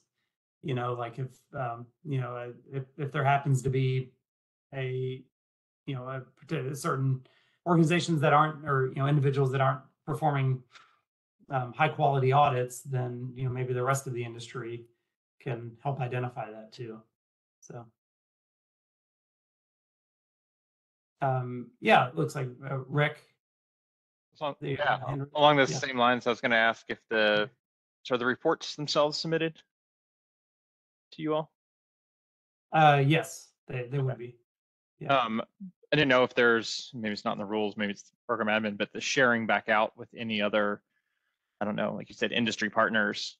I know there's other report outs like the utilities get on like home energy scores and things like that, where we can engage and do follow up and see trends and kind of help be a supporting partner in some of those aspects. So I don't know if that's an area. It's useful information for us as well for planning and knowing what customers are going to do to change their energy usage or what they could do. And so just one idea of, there's probably a lot of rules around the data sharing, but it could be an opportunity. Right. Yeah. I do imagine that there might be some audits might contain confidential data and potentially things like that. That could be a challenge with making them publicly available. But yeah, it's a good. But then also you could, if you are getting them and have any sort of data tracking, you know, you could see that if there's an auditor who results in lots of exceptions and no projects going through, that could get flagged somehow, I'm sure. Yeah. Yeah, the last thing you mentioned, Rick, just is reminding me of an overall concern with the savings to investment exception, that implementing compliance might be a challenge. So if Odo, let's just say that folks realize like, oh, this is the best path forward, because one, you get an energy audit, but two, you might find a the most cost-effective pathway, and that's why it's set up this way to comply, that may or may not reduce an EUI.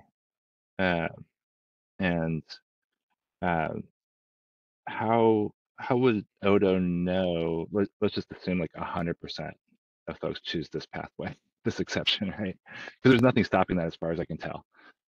And so how would Odo assure that the goals of the policy are being met if the result is they have this audit and here's the recommendations come out of it, and then I will implement that in some amount of time? It would be like reviewing back toward the EUIs later. Would they still eventually need to come back to the EUI, or is it just pretty much like as long as you get the audit and you get the recommendations and find out your own timeline to implement, then you're good to go from here until whenever? I mean, it just seems like it's by far the easiest pathway forward that might not get the results that the legislation is intending. Yeah, I mean, I think that's our concern too. That audits, commercial building audits aren't necessarily cheap to do, but in some cases that might be like the cheapest pathway to hire somebody to do an audit, and document that there aren't any cost-effective measures that can be implemented, and then they submit through the investment criteria, and that becomes their compliance pathway, at least for that cycle. That's our concern too, that if 100% or a significant percentage of the building owners were to choose that pathway, then we wouldn't actually see any EUI reductions as a result of it. I think we'd have a hard time believing that there aren't any cost-effective efficiency measures out there.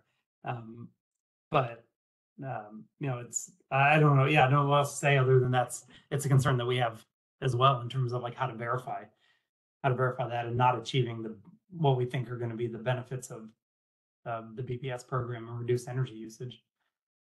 So. Or they're implemented in a way that's not really making much of a difference.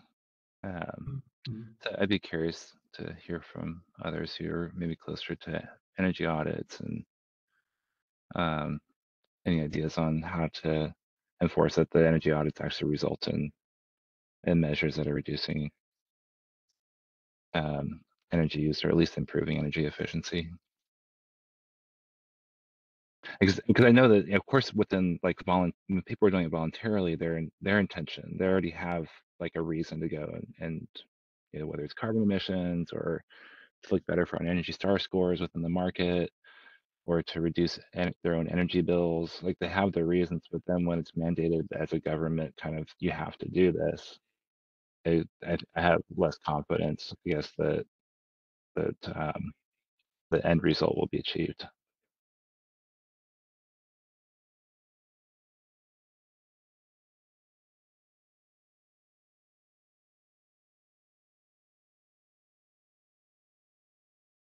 Yeah, thanks for the comments, Vin. I don't know if anyone else has any other follow-ups or insights there. But it's definitely something that as program implementation occurs that we'll be, keeping and doing our best to keep an eye on, like what percentage of the buildings are going using the investment criteria pathway, and doing an audit and of those, how many are documenting lots of good energy efficiency cost effective measures, and how many are just coming up with little or no cost effective measures and using that as the compliance pathway. We'll definitely be it's something that we've heard about as concern in the other jurisdictions with BPS too, and as those jurisdictions come into compliance, as their compliance timelines kick in, we'll be interested in kind of watching what happens there too.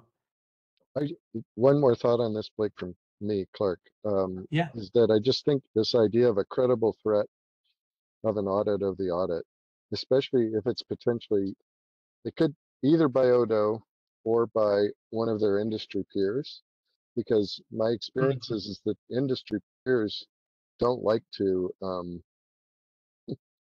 they don't like to have their other industry peers tell them that they made mistakes. And so if you really believe there's a credible chance that the work you're doing is going to get reviewed by either Odo directly or one of your peers, you're probably going to sharpen your pencil and do a job that can survive that audit. And whether you use the USGBC's model or the IRS's model, it just seems like the key is it has to be a credible threat. So a few people do need to get audited every year to make sure everyone knows that's actually happening. But it wouldn't necessarily have to be a lot, it seems like. Yeah. And Clark, do you think that could be achieved just by adding some language into the audit chapters that just points to like the potential for Odo to audit the submittals that we receive? I think the word potential would not, I think Not it be needs enough.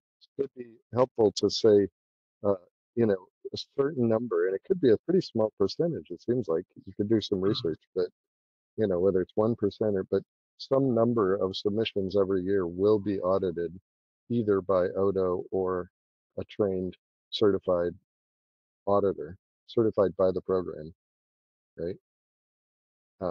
Yeah. And that will, it seems like if you use the language that will happen, that to me would create a lot more clarity for people in terms of as they're making their calculus decision here, Yeah. as opposed to the potential of. That's my opinion. What do others think?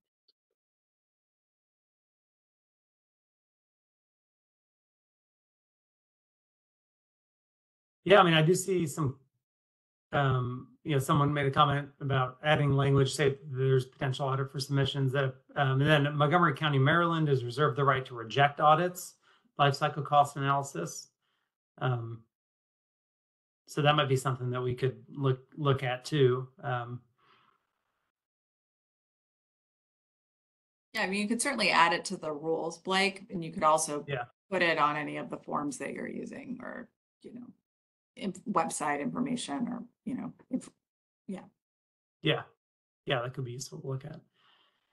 In thinking about this as like 5-year kind of time frames, right? So if there were, in addition to the audit itself, if there's an indication that a certain number or percentage will be that Odo will spend part of their resources to assure that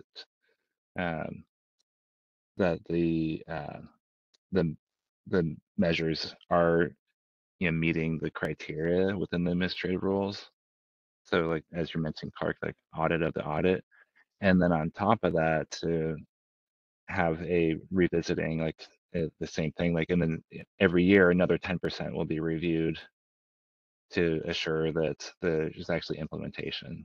And I think that's the part that I'm kind of wondering mostly about is, one is the quality of the initial audit, but then there's also what's the follow-up for implementation if there's kind of a pass on EUI.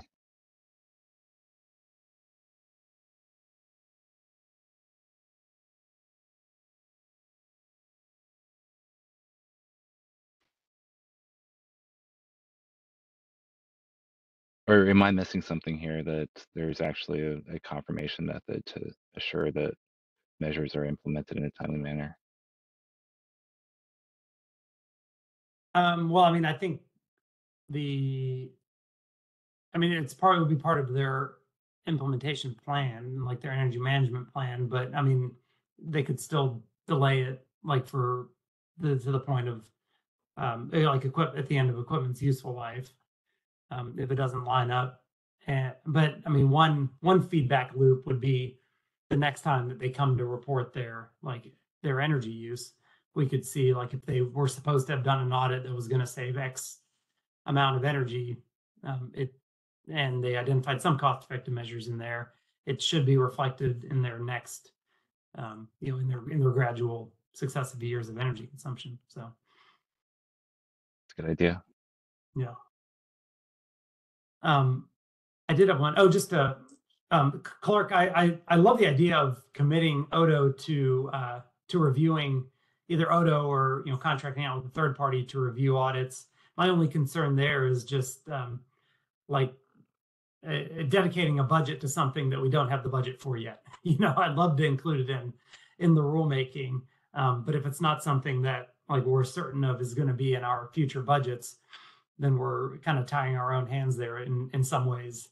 So, Understood. Then yeah. I think you can just work with DOJ on the best language around Yeah. potential, or whatever was in the chat before about the reserving the right. Just Yeah, trying to making it as strong as possible, just contingent on us having the resources to do it for sure. Because I think in an ideal world that's something we definitely want to do. agreed. Yeah. Okay. Well, I think we're right at about time. So we, I kind of expected that we might not get to the final two items that were really just there's no draft language around them yet.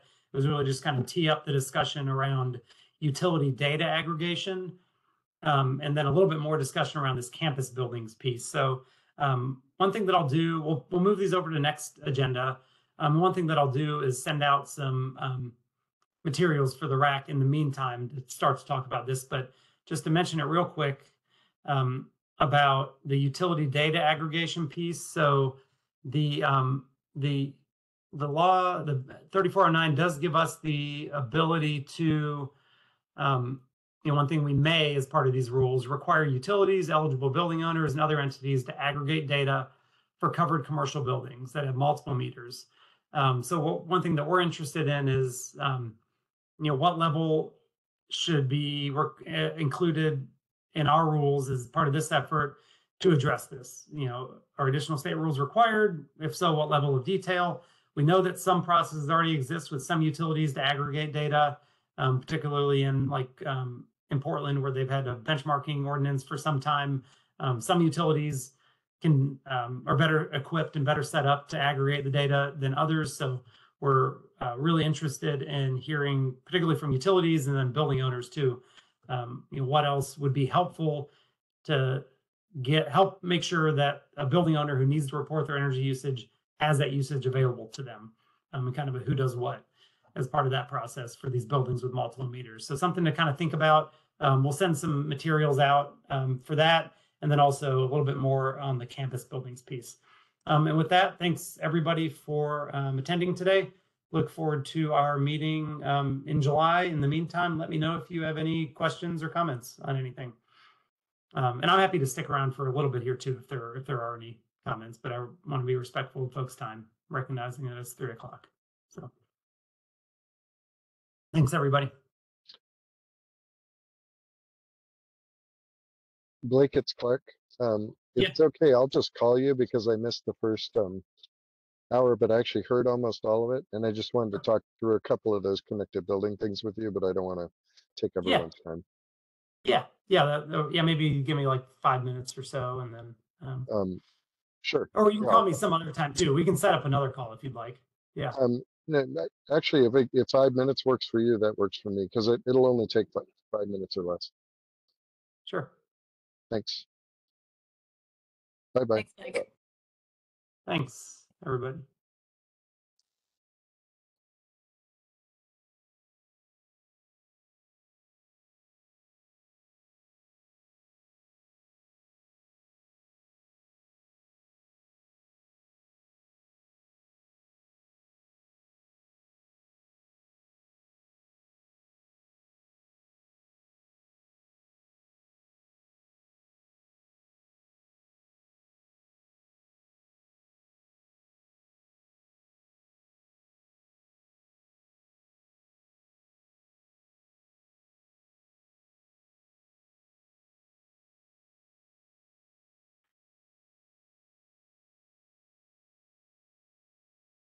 So Abby, I assume you will be able to give Blake the and I also the chat log.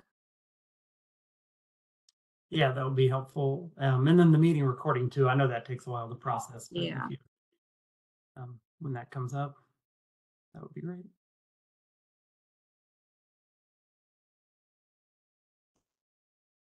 All right, I'm gonna go ahead and I guess Great. log off. Looks like Okay. just everyone's logged off here. Yep. All right, thanks, Okay. Wendy. Thanks, Abby. Yep. Thanks.